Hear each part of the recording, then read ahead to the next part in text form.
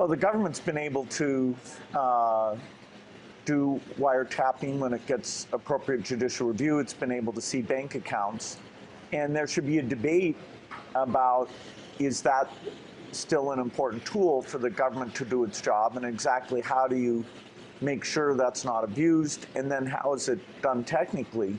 We're at a stage where all of those things could go completely dark if that's the choice that people make. In terms of Microsoft, though, it just last week, I believe, filed a suit with the government saying that it shouldn't have to hand over anything all the time with a blank check, so to speak, of any request that comes in from the government. How do you find a balance? Well, there's actually two issues where Microsoft is saying to the government the policies today aren't quite right. One has to do with information that's outside the United States and how they go about getting that.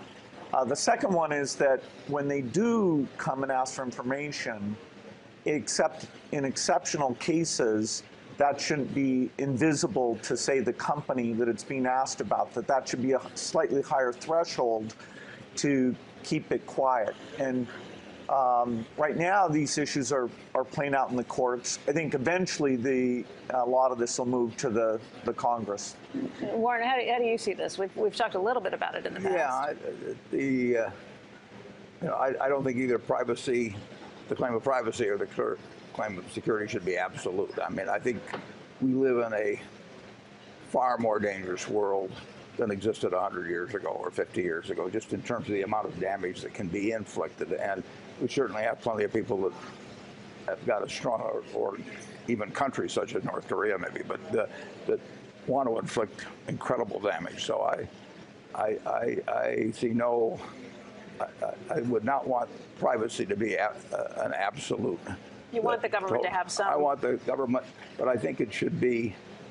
You also don't want somebody that can walk into any courthouse and get all kinds of information when they're just fishing on something minor. So I think, but I do think it's important when there could be some important information that does not go through 5 appellate courts or anything like that either. I think you should get it very fast, and therefore I think you need somebody at a very high level who, if they request the information and it goes to a judge, it gets done very promptly. So whether it's the Attorney General or the President of the United States or whomever, I think there are occasions when we want that information fast, and we don't want any question about having it wander through the courts.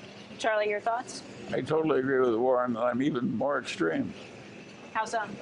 I just think that we want the government to have huge amount of power to get information, particularly in dealing with possible terrorism. And we want the procedures to be simple, effective, and quick.